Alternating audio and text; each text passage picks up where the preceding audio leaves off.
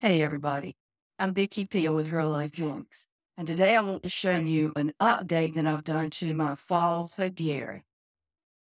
Now, I've done a couple of other videos. One was a Christmas Topiary, and the other one was the original Fall Topiary that I'm updating here, and I'll post links to both of those in the description so that you can take a look at those later too. But for now, I wanted to show you over in this corner is a topiary that I did previously. I don't think I did a video about that, but it's very, very simple to do. This is a 5 pumpkins straight up and down, and the concepts of how I created it are basically the same as the one I'm going to show you here. I did put hole drills in the pumpkin over a dowel, and I put spacers in between those pumpkins, which was basically like a empty wax paper roll. And I cut those in pieces of 1 to 2 inches, put them between the pumpkins, and that was so that I could have enough room to put the garland around it without covering up the pumpkins. Now, garland needs a little work, and I wanted to fix that when I put it out, but I had put it in the barn and I hadn't done anything to it since, so I need to adjust that. Now, this is the one I want to show you today, and I've just finished. And in the previous fall topiary, it was more like Halloween, and I used this orange in replace of the white and black one here, and then this black one I had on the top with the dots on it, and I replaced those. I'm going to show you how I did those. Okay. I also want to show you how I stored my topiaries so that they'll be in good shape for the next year. This container blocks that I've got my topiaries from. You see, I've got the white one like this, and then the orange one, and everything I need to do with topiary. So everything in this box will do one topiary, and that keeps it nice and fresh for the next season. But now I want to show you how I did this. I'm using the same bottom pumpkin as I did in the previous fall topiary because I wanted it to be all black and white. The reason I'm using this was I don't want to do this whole with pattern. I love it. It's very pretty, but it's very difficult to do it. Basically because it's a circular item with grooves in it, so it's hard to get this just right. But I do show you how I did this in the previous fall too. Now, so I'm also using the same urn that I've used for my Christmas topiaries. And I've got some sand in the bottom of this because these urns are lightweight, they're plastic. And if you don't put something in the bottom of them, especially this one over here, like sand or rocks or something like that, it could easily blow over.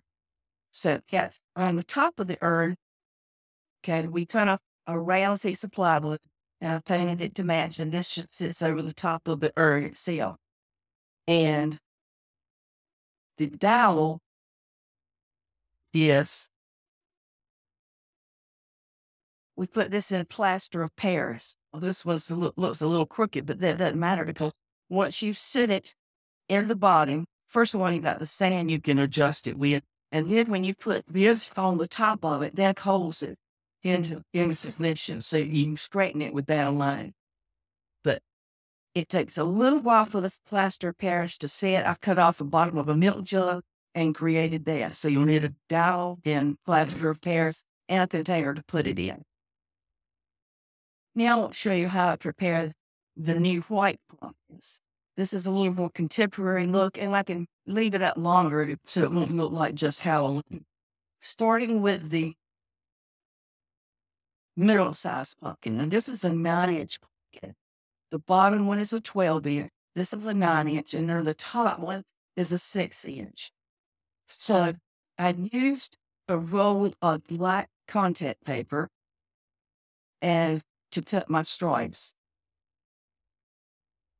And I took just a piece of paper. Just a piece of paper. This was a whole sheet of paper. And taped it on the pumpkin basically on one of the ridges. And then held it in place. And I used a pin to roll down the side of it all the way to the bottom and in the grooves on each side. So then I cut it out so it would fit. And you can easily trim it so it's the size you want. So I also made two sizes, a wider one and a small one, because these are like zebra stripes. They're not going to all be the same. And they wouldn't all fit on there anyway if they were all the exact same. So you can trim them to fit appropriately. Now, once I did that, then I laid it on a piece of contact paper, like so, and traced it. And you don't have to be perfect with this, because you're going to trim it with your scissors and get it just like you want it anyway. And you can also trim it afterwards if it doesn't fit like you want it to fit. Okay, that's not very neat, but it doesn't matter, because I want to just straighten it when I cut it out. And I cut off just a piece of contact paper just wide enough to accommodate these stripes to make it easy to manage.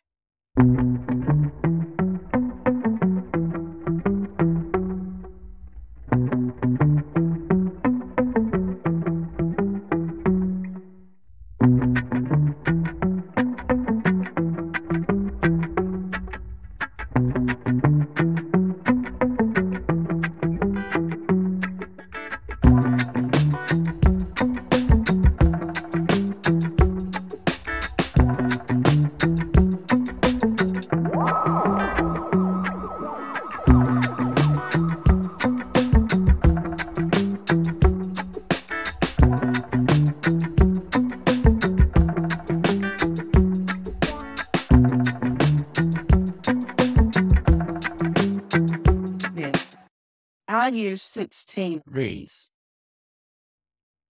And the way that I started was, in fact, also another thing is, after I got started with the first one with a template, then I used the ones I'd cut as a template for the next one, because it's thicker, it doesn't move as much, it's easier to trim around. Okay. Now, I put on the first one by starting up here, put it down the middle of one of the sections of the pumpkin, all the way to the bottom, keeping it on that same one. And you can just press this down. The wider the strip is, the harder it's going to be to make it lay flat. But it doesn't have to be exactly flat. Just press it down the best you can, because you won't even see any of that anyway once you get it on there. And to make it equidistant, I put the second one on exactly opposite the first one on that side. And then the next one that I'm going to put on, if I get this one started. Okay, just peel off the contact paper, and I put it exactly in between the first two. And go down the same ridge. All the way to the bottom.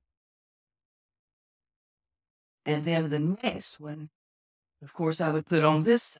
That way you can keep it fairly even and don't have to come up that at the end. Too much space or too little space. Then after that, I go in between. So each time I go in between the two to make it equidistant. And then I end up with one in between here, and that makes 16 to finish up this. Now, another thing that I'm going to have to do with this, of course, is to, if you'll notice as I have them sitting straight on top of each other, is to cut off this stem. So I just used a cutting saw and just got it close as I could and cut it off like this. Okay, I'm not going to take the time to do that, but it's so would do like that. Then you will also have to drill a hole in the body. Now, these are pumpkins or hollow, so that makes it really tough. And a trusty drill, which is about I think it's about a ½ inch bit that I use here, because my dowels are ½ inch, but you can adjust accordingly. Now, you may need someone to help you hold it, because these don't exactly fit straight. So just put it in the center, this, and drill down. And then also drill in the top here once you cut this off. And that way the dowel will go clear through it. Let's see. I'll have it done this way. I just put it in the center.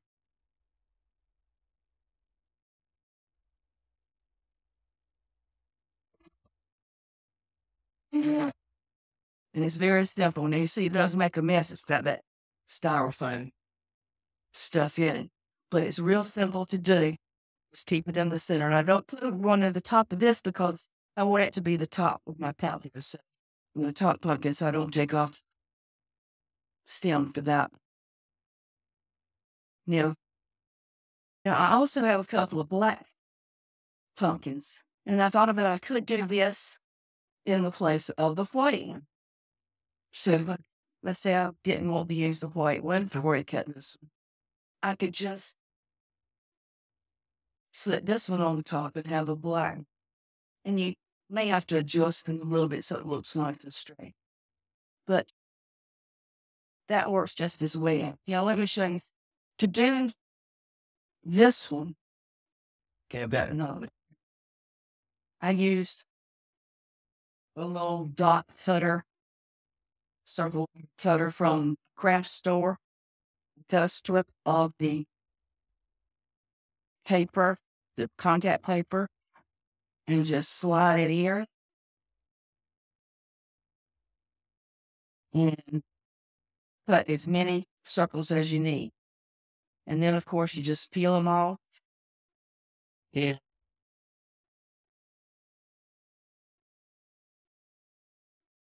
Here's a trick I'm going to show you too. If you have trouble peeling it off, score it down the middle with a X-Acto. And then you can bend that and peel it off a lot easier than trying to do the edge, which I was having trouble with. And I just started placing them randomly. I decided about how far apart I wanted them, and then just start placing them on my pumpkin. I tried to avoid having them in a row, and just kept randomly placing them until I got it looking like I wanted. And that's how you do that. Now this black one, I used this thin contact paper. I got this from the dollar store. And because it's so thin, it's difficult to, it really difficult to get these, the vacuum peel off. So this is how I discovered it, my little trick. Scoring it with the X-Acto knife. Be careful not to cut all the way through this, because these are so flimsy. And then you could easily peel it off. Because I was probably spent 10, 15 minutes trying to get one of them off. And that is my inspiration for figuring this out. So this is what I used. Cutlers. Okay.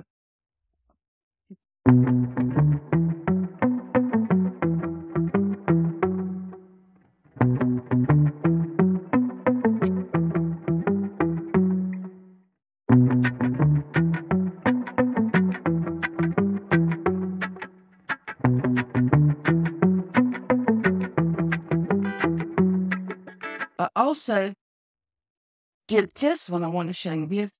This also came from the dollar stores, little tile decals, and I cut them apart and placed them on the pumpkin, this black pumpkin randomly.